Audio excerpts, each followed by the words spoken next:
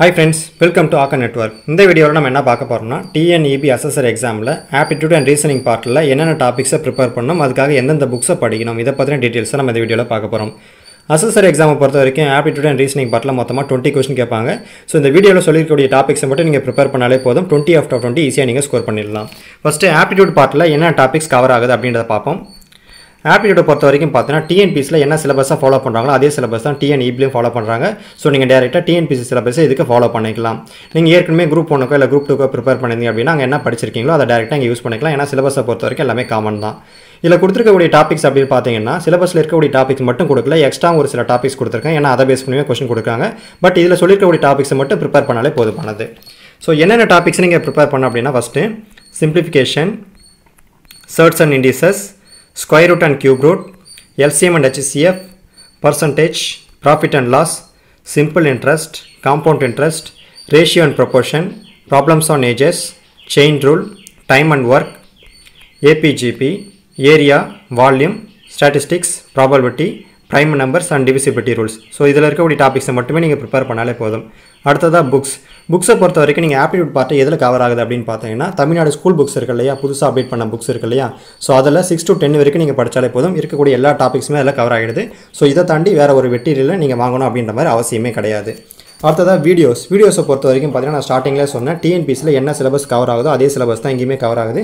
So டிஎன்பிசிக்கு என்னென்ன videos upload பண்ணியிருக்கணும் அந்த வீடியோஸை நீங்கள் இதுக்கு ஃபாலோ பண்ணிக்கலாம். பிளேலிஸ்ட்டில் போனீங்கன்னா TNPSC group 1, group 2, group 2A அப்படின்னு சொல்லிட்டு ஒரு ஃபோல்டர் இருக்கும். அதில் இருக்கக்கூடிய வீடியோஸை நீங்கள் ஆப்டிடியூட் பார்ட்டுக்கு கவர் பண்ணிக்கோங்க. சரிங்களா? ஓகே, அடுத்தது நம்ம ரீசனிங் பார்ட்டில் என்னென்ன டாபிக்ஸ் கவர் ஆகுது அப்படின்றத பற்றி பார்ப்போம். இப்போ ரீசனிங் அப்படின்னு எடுத்துக்கிட்டோம்னா அது 2 பார்ட்டாக பிரிக்கலாம். ஒன்று பார்த்தீங்கன்னா வெர்பல் ரீசனிங், ரெண்டாவது பார்த்தீங்கன்னா நான் வெர்பல் ரீசனிங். நான் வெர்பல் ரீசனிங் அப்படின்னா ஃபுல்லாகவே டயக்ராமை பேஸ் பண்ணி கொடுத்துருப்பாங்க. ஃபஸ்ட்டு நம்ம வெர்பல் ரீசனிங் பார்த்துட்டு அதுக்கப்புறம் நான் வெர்பல் ரீசனிங் வருவோம். வெர்பல் ரீசனிங்கை பொறுத்த வரைக்கும் என்னென்ன டாபிக்ஸ் நீங்கள் ப்ரிப்பேர் பண்ணால் முதல்ல சீரியஸ் கம்ப்ளீஷன், தொடரை நிரப்புக அப்படின்னு கொடுப்பாங்க. இதில் மொத்தமாக 2 டைப் இருக்குது. ஒன்று பார்த்தீங்கன்னா நம்பரை பேஸ் பண்ணி கொடுப்பாங்க. அதாவது ஒரு 4 நம்பரை கொடுத்துட்டு 5ஆவது என்ன நம்பர் வரும் இந்த மாதிரி கொஸ்டின் கேட்பாங்க. ஸோ அதே மாடலில் பார்த்தீங்கன்னா லெட்டர்ஸை பேஸ் பண்ணி, அதாவது ஆல்ஃபாபெட் லெட்டர்ஸை பேஸ் பண்ணியுமே கொடுப்பாங்க. அடுத்தது அனலாஜி அப்படின்னா ஒத்த தன்மை அப்படின்னு அர்த்தம். ஒரு செட் ஆஃப் இன்ஃபர்மேஷனை கொடுத்துருவாங்க, அதில் என்ன தன்மை ஒத்து போகுது அப்படின்றத கண்டுபிடிச்சி அதை பேஸ் பண்ணி நம்ம ஆன்சர் பண்ணுற மாதிரி இருக்கும். அடுத்தது ஆட் மேன் அவுட் அப்படின்னா பொருந்தாததை தேர்ந்தெடுக்க அப்படின்னு அர்த்தம். இப்போ ஒரு 4 வார்த்தை கொடுத்துருவாங்க, அந்த 4 வார்த்தையில் எந்த வார்த்தை பொருந்தாமல் இருக்குது அப்படின்றத நம்ம கண்டுபிடிச்சி ஆன்சர் பண்ணோம்.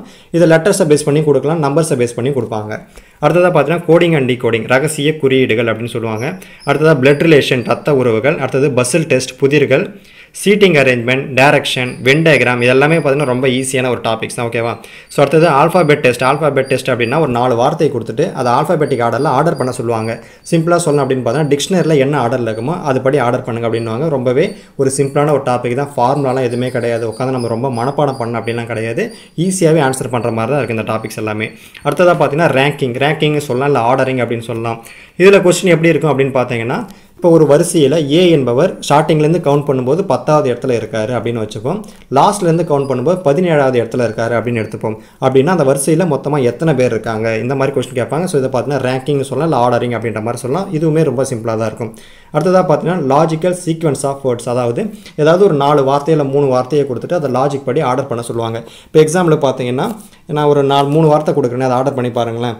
விதை, மரம், செடி, இந்த 3 வார்த்தை கொடுக்கலையா, இதை ஆர்டர் பண்ணுறேன் அப்படின்னு எப்படி பண்ணலாம், அதோடைய கால வரிசை எப்படி நம்ம ஆர்டர் பண்ணலாம். அதாவது ஃபஸ்ட்டு விதையாக தான் இருக்கும், அடுத்தது பார்த்தீங்கன்னா செடியாக வளரும், அடுத்தது தான் பார்த்தீங்கன்னா மரமாக வளரும். ஸோ இந்த மாதிரி ஏதாவது ஒரு லாஜிக்கை பேஸ் பண்ணி அதை ஆர்டர் பண்ணணும். ஸோ இதுவுமே பார்த்தீங்கன்னா சிம்பிளாக தான் இருக்கும். அடுத்ததாக பார்த்தீங்கன்னா கேலண்டர் அப்படின்னு சொல்லும்போது டேட்டை பேஸ் பண்ணி கொஸ்டின் கொடுப்பாங்க. அடுத்தது பார்த்தீங்கன்னா கிளாக்கில் பார்த்தீங்கன்னா டைம்ஸை பேஸ் பண்ணி கொஸ்டின் வரும். ஓகேவா? அடுத்தது நான் வெர்பல் ரீசனிங் பார்ப்போம். இது ஃபுல்லாகவே பார்த்தீங்கன்னா டயக்ராமை பேஸ் பண்ணியிருக்கும். அதில் பார்த்தீங்கன்னா ஃபஸ்ட்டு சீரியஸ், தொடர் கொடுப்பாங்க. இது எப்படி கொடுப்பாங்கன்னா ஒரு 3 டயக்ராமை கொடுத்துட்டு 4ஆவதாக என்ன டயக்ராம் வரும் இந்த மாதிரி கேட்பாங்க. அடுத்தது பார்த்தீங்கன்னா அனாலிட்டிக்கல் ரீசனிங்கை பொறுத்த வரைக்கும் ஒரு 3 டைப்பாக பிரிக்கலாம். இப்போ ஒரு டயக்ராமை கொடுத்துட்டு அந்த டயக்ராமில் மொத்தமாக எத்தனை முக்கோணங்கள், ட்ரையாங்கிள்ஸ் இருக்குது கவுண்ட் பண்ணி சொல்லுங்கள் அப்படின்ற மாதிரி கேட்பாங்க. அதே பார்த்தீங்கன்னா ஸ்கொயர் பேஸ் பண்ணி கேட்கலாம், எத்தனை சதுரங்கள் இருக்குது அதை கவுண்ட் பண்ணி சொல்லுன்னு கேட்பாங்க. அடுத்து பார்த்தீங்கன்னா எத்தனை லைன்ஸ், எத்தனை கோடுகள் இருக்குது இதை கவுண்ட் பண்ணி சொல்லுன்னு கேட்பாங்க. இது ஒரு 3 டைப்பாக வரும். இது பார்த்தீங்கன்னா அனாலிட்டிக்கல் ரீசனிங். அடுத்தது பார்த்தீங்கன்னா mirror images, water images, paper cutting and folding, அடுத்து டைஸ்ன்னு சொல்லும்போது பகடைகள். ஸோ இது அத்தனையுமே பார்த்தீங்கன்னா டயக்ராமை பேஸ் பண்ணி வரும். ஸோ இதெல்லாம் எதுவுமே பார்த்தீங்கன்னா ஃபார்முலாஸ் எதுவும் கிடையாது. நீங்கள் டயக்ராமை பார்க்கணும், பார்த்துட்டு ஆன்சர் பண்ணுற மாதிரி இருக்கும். சின்ன ட்ரிக்ஸ் தான் ஃபாலோ பண்ணுற மாதிரி இருக்கும். ஓகேங்களா? ஸோ ரீசனிங்கை பொறுத்த வரைக்கும் நீங்கள் எந்த புக்கு ஃபாலோ பண்ணணும் அப்படின்னா இதுக்கு ஸ்கூல் புக்கை ஃபாலோ பண்ண முடியாது. ஏன்னா ஸ்கூல் புக்கில் இதில் வரக்கூடிய டாபிக்ஸ் எதுவுமே கவர் ஆகாது. ஸோ நான் எக்ஸ்ட்ரா ஒரு 3 புக்கு சொல்கிறேன். இந்த புக்கில் ஏதாவது ஒரு புக்கை நீங்கள் ஃபாலோ பண்ணிக்கோங்க. இதை நீங்கள் வெளியிலேருந்து வாங்குற மாதிரி தான் இருக்கும். சரிங்களா? முதல் புக் என்ன அப்படின்னு பார்த்தீங்கன்னா வெர்பல் அண்ட் நான் verbal reasoning by RS Agarwal அப்படின்ற ஒரு புக்கு. ஆர்எஸ் அகர்வால் அப்படின்னா ஆத்தரோடைய நேம். ஓகேங்களா?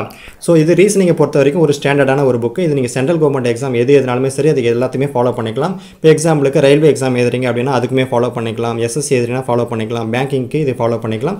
ஒரு ஸ்டாண்டர்டான ஒரு புக். பட் இந்த புக்கை பொறுத்த வரைக்கும் பார்த்தீங்கன்னா இங்கிலீஷில் தான் இருக்கும், தமிழில் கிடையாது. ஓகேங்களா? ஸோ இங்கிலீஷ் மீடியம் ஸ்டூடெண்ட்டாக இருந்தீங்கன்னா இந்த புக்கை நீங்கள் தாராளமாக வாங்கிக்கலாம். இப்போ தமிழ் மீடியம் ஸ்டூடெண்ட் அப்படின்னு வரும்போது கொஞ்சம் அந்த ஸ்டாண்டர்ட் கம்மியான புக்கே வாங்கிக்கலாம். ஏன்னா இந்த எக்ஸாமுக்கு அந்த அளவுக்கு ஸ்டாண்டர்ட் போதுமானது. ஸோ என்னென்ன புக்கை ஃபாலோ பண்ணலாம் அப்படின்னு பார்த்தீங்கன்னா சுரா publication and Sakthi publication 2 publication மட்டும் தான் ரீசனிங்கில் புக் ரிலீஸ் பண்ணியிருக்காங்க. ஸோ இந்த 2 பப்ளிகேஷனில் ஏதாவது ஒரு புக்கை நீங்கள் ஃபாலோ பண்ணிக்கோங்க. 2 புக்கையும் வாங்கணும் அவசியம் கிடையாது. ஓகேங்களா? இந்த லிஸ்ட்டில் இருக்கக்கூடிய 3 புக்கில் ஏதாவது ஒரு புக்கை மட்டுமே வாங்கி நீங்கள் ஃபாலோ பண்ணாலே போதுமானது. சுரா அண்ட் சக்தி ரெண்டுமே பார்த்தீங்கன்னா தமிழ் மீடியம் ஸ்டூடெண்ட்டுக்கு சூட்டபுளாக இருக்கும். அது மட்டும் இல்லாமல் நீங்கள் ஏற்கனவே பார்த்தீங்கன்னா இல்லை போலீஸ் எக்ஸாமுக்கு ப்ரிப்பேர் பண்ணியிருந்தாலும் சரி, இல்லை ரயில்வே எக்ஸாம் ப்ரிப்பேர் பண்ணியிருந்தாலும் சரி, அதுக்கு என்ன புக்கை நீங்கள் ஃபாலோ பண்ணீங்களோ அதே புக்கை கூட நீங்கள் இது தாராளமாக ஃபாலோ பண்ணிக்கலாம். ஏன்னா சிலபஸை பொறுத்த வரைக்கும் எல்லாமே பார்த்தீங்கன்னா காமன் தான். ஓகேங்களா? இப்போ போலீஸ் எக்ஸாம் எடுத்துக்கிட்டால் அதில் உளவியல் சைக்காலஜின்னு சொல்லுவாங்களே, அந்த சைக்காலஜி தான் பார்த்தீங்கன்னா ரீசனிங். ஸோ அங்கே சைக்காலஜியில் என்னென்ன டாபிக்ஸ் வருதோ அந்த டாபிக்ஸை நீங்கள் இதுக்கு ஃபாலோ பண்ணிக்கலாம்.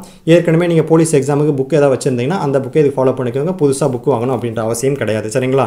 அடுத்து பார்த்தீங்கன்னா வீடியோஸை பொறுத்த வரைக்கும் பார்த்தீங்கன்னா பிளேலிஸ்ட் ரீசனிங்னு ஒரு ஃபோல்டர் கொடுத்துருப்பேன். அதில் இருக்கக்கூடிய வீடியோஸ் நீங்கள் ஃபாலோ பண்ணிக்கோங்க. பட் எல்லா டாப்பிக்குமே நான் இது வரைக்கும் வீடியோ அப்லோட் பண்ணல. ஒரு 60% வீடியோஸ் அப்லோட் பண்ணிட்டேன்.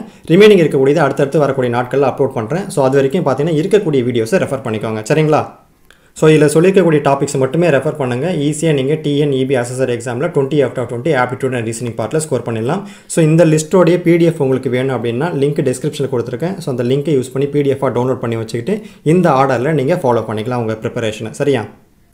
ஓகே, இதோட நம்ம இந்த வீடியோ கன்க்ளூட் பண்ணிப்போம். நெக்ஸ்ட் வீடியோவில் பார்ப்போம். தேங்க்யூ.